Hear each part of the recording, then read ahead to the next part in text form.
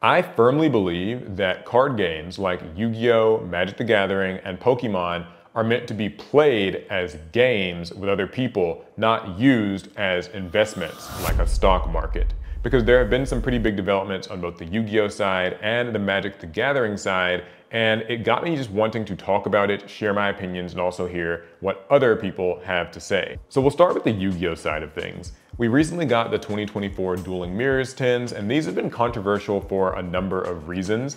They cost $22 for only 3 mega packs without promos, which is something that a lot of people liked. The set sizes are really big, 400 cards, so it's really difficult to pull specific things that you want. And perhaps most importantly, the chase cards in this set are still secret rares, which are in many cases the same rarities that they were originally printed in, but also makes them hard to pull and still really expensive, which sort of defeats the purpose of what a reprint set is meant to do. However, there are some opinions that I've read online that are saying, well, this is fine because it means that the people who got SP Little Knights before or Imsetis before don't lose the money that they made, they don't lose their investment. So it's good, in their eyes at least, that SP Little Knight still retains value. This is a premise that I wholly disagree with. I think that Yu-Gi-Oh! Reprint sets are meant to make cards more accessible to players.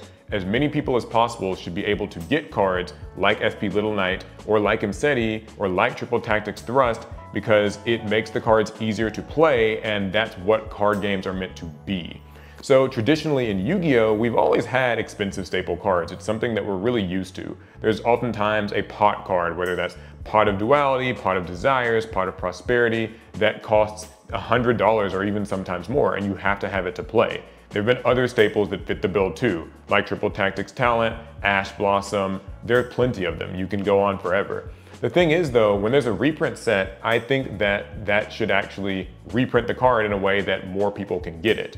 Now, moving on from just the tins, a lot of people in Yu-Gi-Oh! Actually want Konami to experiment with a mixed rarity system in general. A mixed rarity system basically means that within one set, you can get the same cards in different rarities. So imagine being able to get an SP Little Knight perhaps as just a super rare, but then also as a secret rare. And this offers you a choice. It means that you can get the much easier to get super rare version that might not look as nice, but is still functionally totally fine, functionally identical. And the high rarity version that's maybe more sparkly or maybe has an alternate art can cost $100, and it's fine because for people who want to splurge for that and have a card that's sort of a shiny flex, they can do it, good for them. But for everybody else, they can still play it. And this, I think, is the ideal way. We've actually seen Yu-Gi-Oh! Do this before in the past. They've done it with Rarity Collections 1 and Rarity Collections 2, where you could get all the different cards in a set in 7 different rarities. And these products were both really popular, especially Rarity Collection 1, because it was reprinting staple cards like Imperms, Called by the Grave, good extra deck cards, Ash Blossom, Triple Tactics, and you could get just the cheap supers or the cheap ultras, but also if you were willing to collect them, you could get the quarter century ones.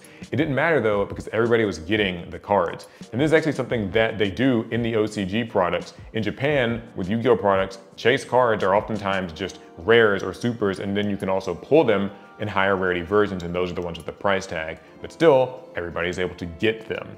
Yu-Gi-Oh's actually done this in the TCG in the past before as well. There was a pretty long stretch of time during the GX era where cards were available as, say, a rare and also an ultimate rare in the same set.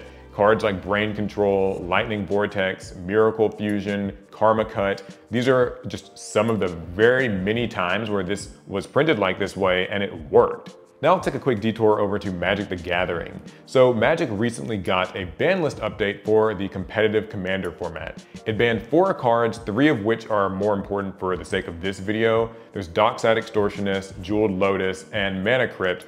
And these cards were of course controversial bans because they were strong staples and they made certain decks viable. So some people took some issue with them being suddenly banned. But that's not really what's important. Lots of people have, disagreements with ban lists. That's nothing new. However, there are also a large contingent of people who are angry that these cards got banned because they lost the value of their investment in these cards.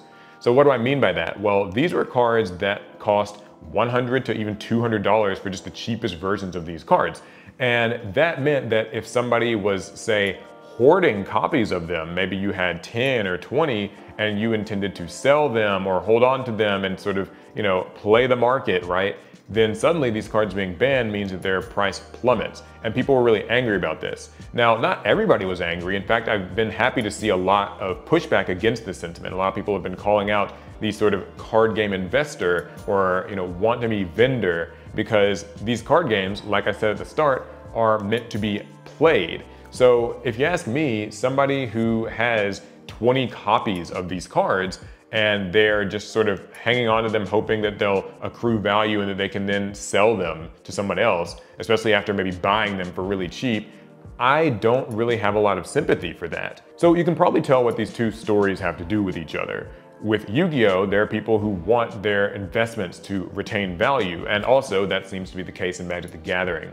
However, I think that it's better that people should be able to get the cards that they need to play.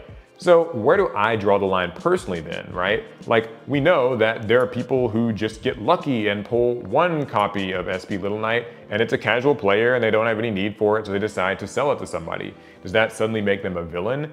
I don't think so. I think that I mostly draw the line with people who are trying to buy low, sell high, hoard, and make cards not available to others, and then get angry when those cards lose value from a sudden ban list or the announcement of a reprint.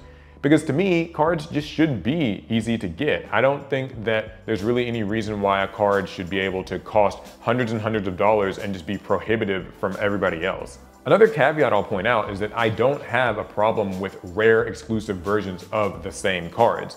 Like I said, there's nothing wrong with a card having a Starlight printing or an Ultimate Rare printing that costs $100, $200, $300, as long as there's a lower rarity, super affordable version of the card. The value would come from the card being hard to get, like being a prize or being something that you have to get really lucky to pull, but it doesn't allow you to play something that other people are barred from entirely. And that's where I think games like Pokemon do it really, really well. I don't play Pokemon a lot, but I have built a couple of decks, and one of my favorite things about the Pokemon TCG is that it's really easy to get different rarity versions of the same cards. So I was building a Blastoise deck, and there are 3 different printings of the Blastoise that I wanted in a set, and one of them was $2 or $3, one of them was about $10, and then one was really hard to pull and it was like a rare alternate art and it was $50. I actually got lucky and pulled one of the $50 ones in one of my first packs. It was awesome, and I looked up how much it cost. I saw that it cost $50. I was like, oh God, now do I even want to build this deck? Because I'll probably need 3 or 4 copies of this. And then somebody told me, oh no, there's just a cheap common Blastoise that you can get for $1 or $2. And I was like, oh, and it does the same thing? And they're like, yeah. And I think that's a perfect system, because it means that if I just want to build the deck, I can do that cheaply. And if I end up really liking the deck or I kind of want to flex, then I can spring for those more expensive versions later, but I don't have to have them just at the start. To me, it really is just common sense. People should be able to get the cards they want, so that way, when they're playing these games, they can focus on deck building and their gameplay, not their wallet and whether or not they can even afford to play at all. I know that trading card games are always going to have a secondary market and people will always prefer to buy singles. So we can't get rid of the idea of expensive cards entirely, and I'm not proposing that we do. What I do think though is that, especially as it relates to Yu-Gi-Oh, companies should print cards in largely the same way that Pokemon does, or the Yu-Gi-Oh OCG does, where you can just get the cards you need cheaply and play with them, and then get rare, hard to pull versions if you care about that sort of thing. And I'll also repeat, I just don't have a lot of sympathy for people who keep these cards away from others at their local card shop scenes, or try to cause buyouts online. But what do you guys think? Do you feel like trading card games should be treated as investments? Something where, you can buy up a bunch of copies of a card when it's really cheap, and then when it gets popular and expensive, sell them off. Is that something that you do? I'm certainly open to hearing arguments why that might be a good thing. I just personally disagree with it. I've just been hearing so much about this Magic ban list news and controversy around that, and then controversy around the tins, and I thought, well, I might as well say something about it. So yeah. Anyways, sound off down below in the comments, and without further ado, I'll see you guys in the next Yu-Gi-Oh video. Fast turn.